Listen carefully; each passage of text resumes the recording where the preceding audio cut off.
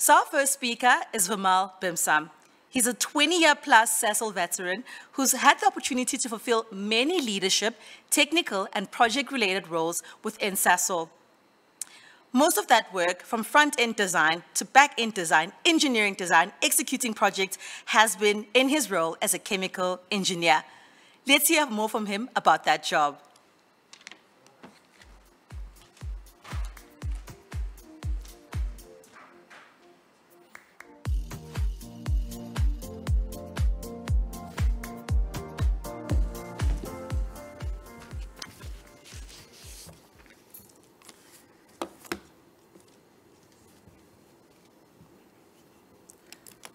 Hey,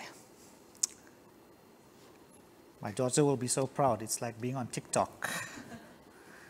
Good morning, everybody. Good morning to our honorable guests, colleagues, academics, and most importantly, all the students out there today. It's my privilege to talk to you about the day in the life of a chemical engineer. And let me start off by saying that when I finished school, I actually had very little idea of what chemical engineers do or what chemical engineering was about. But looking back at my career, I'm actually quite grateful that I had the opportunity to get into this field, and I made the choice that I did. And yes, working in R&D, occasionally some things do blow up, as on the slide. So what do chemical engineers actually do? Chemical engineering is really about the conversion of raw materials into products that we use in our everyday lives. It starts off with the invention, the development of new or better processes, defining what steps are involved to make certain product, and then evaluating each of those steps.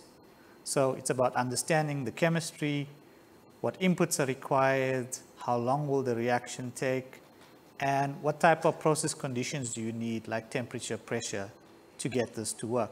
And then very importantly is how much will it cost to make a certain product or a certain solution. Then it goes on to the engineering design. So you do the engineering work that will specify what the plant needs to look like when it's eventually built. And that includes things like a mass and energy balance, specifying what equipment you need, how big the equipment must be, and how to safely operate and control the process once it's operational. Very importantly, and a lot of what we do in Sasol is ensuring that the processes that we do have run optimally by continuously improving what we have and looking at ways to make them more productive, more cost efficient, and more environmentally sustainable. So in a nutshell, that's really what chemical engineers do on a day-to-day basis. A lot of people think that chemical engineering is quite a tough course to do at university. And I think, for students especially who have a liking for mathematics and science, and that could be things like chemistry, physical science, biology, etc., any engineering, I think, would be relatively easy for them. But in addition to that, elements of computer science programming, bringing in digital into what we do is becoming more important. So having that skill or ability to work with computers and do computer programming is also quite important. Very importantly is to understand economics of what you do as well. So having a basic understanding of economics, techno-economics, process economics, to assess the feasibility of projects is also quite important as well.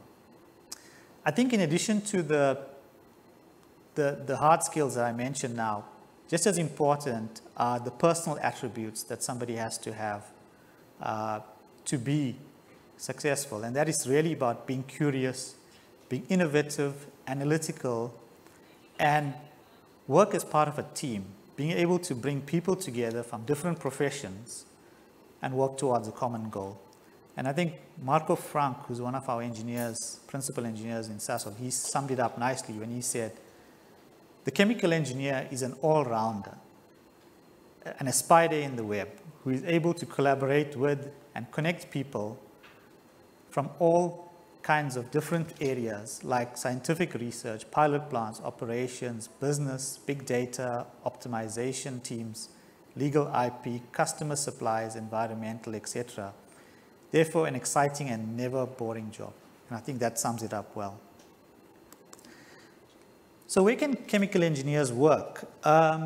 Basically anywhere, I think. And that's due to the fact that chemical engineers develop a very holistic understanding of processes that can be applied in any business context.